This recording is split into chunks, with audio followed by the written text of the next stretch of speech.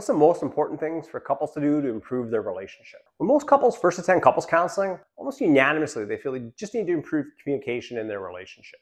Typically, the primary issue is almost always the same, and that's unmet emotional needs. When you think about it, it's not likely that people know how to magically communicate in the early days of dating and then somehow forget over time. What does tend to happen is people become frustrated, hurt, distracted, complacent, or whatever it might be in their relationship. When emotional needs aren't being met, it creates distance in the relationship, which typically leads to strained communication. And the more unpleasant things get, the less people usually communicate, which further compounds the problem. So one of the challenges in just dealing with communication in therapy is that you can create a plan to communicate more, teach skills to communicate better, but if emotional needs aren't being addressed, one or both partners aren't likely to use these skills regularly because they just don't want to, because they don't feel that connected to their partner.